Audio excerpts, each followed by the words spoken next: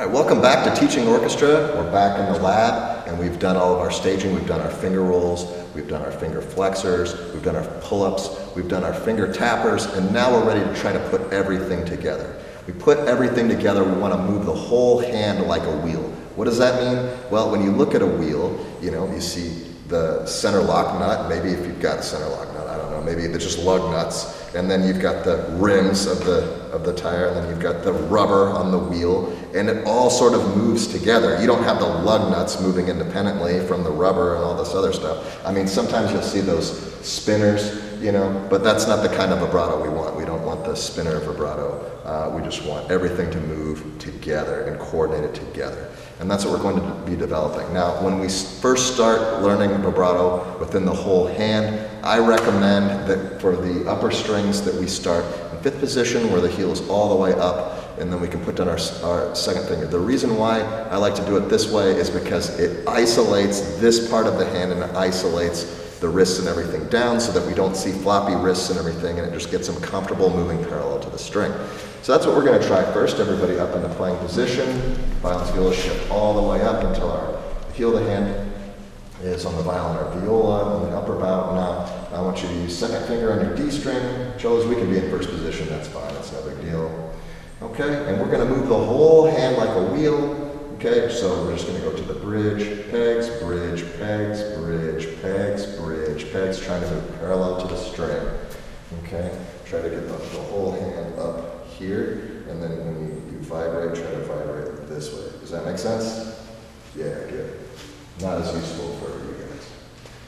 But then again, cellos and basses typically have an easier time with vibrato because their thumbs are at a different angle. It's a lot more ergonomic. The issues that they tend to have usually are with the thumb, and so that's why we do the thumb flappers. Okay, so let's try some peer coaching.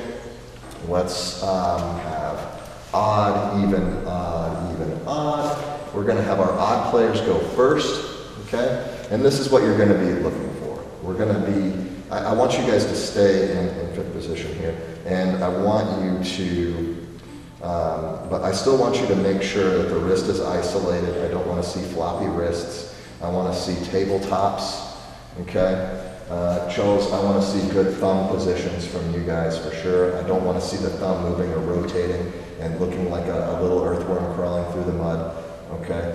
And I also want to see you guys staying with tempo, okay? Let's have the odd players go first. Ready? 2, and set, and go, and bridge, pegs, bridge, pegs, bridge, pegs, bridge, pegs, bridge, pegs, bridge, pegs, bridge, pegs, bridge, pegs. All right, talk about it. Make sure that you're on your hands up because it's a little flat and it's like it's 4-inch motion. So if you bring your hand up and your fingers up to tabletop, then you'll have better motion. Here we go. Okay, let's try it again. Try to improve just a little bit. Ready? 2, and set, and go, and bridge, pegs, bridge, pegs, bridge, pegs, bridge, pegs, bridge, pegs, bridge, pegs, bridge, pegs, bridge, pegs. All right, final comments? If you need more of a challenge for your cellos and bass players, what you can do is have them start to remove the thumb and see if the thumb is moving around as they remove the thumb when they're vibrating and placing the thumb back. So they're vibrating, can they vibrate and keep the thumb stationary? It just helps them get sort of an awareness of what this part of the hand is doing for your cellos and bass players. Now, ultimately, your cellos and bass players are probably, especially your bass players, are going to be using more arm motion, more of an arm vibrato than the upper strings are, but it's still a good idea to create that awareness. All right, let's flip it around, and now the even players are going to try it. Ready? 2, and set, and go, and bridge, pegs, bridge, pegs, bridge, pegs, bridge, pegs, bridge, pegs, bridge, pegs, bridge, pegs, bridge, pegs. All right, talk about it. What do you see?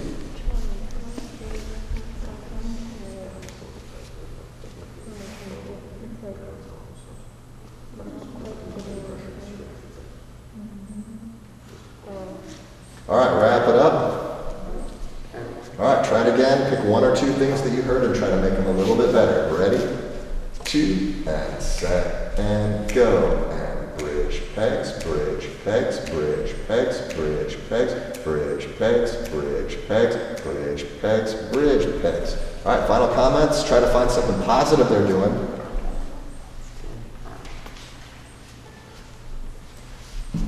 And again, it's important to stage all the way up to this point. When you're observing your class, try to see the things that they're having trouble with. Is it the fingers collapsing?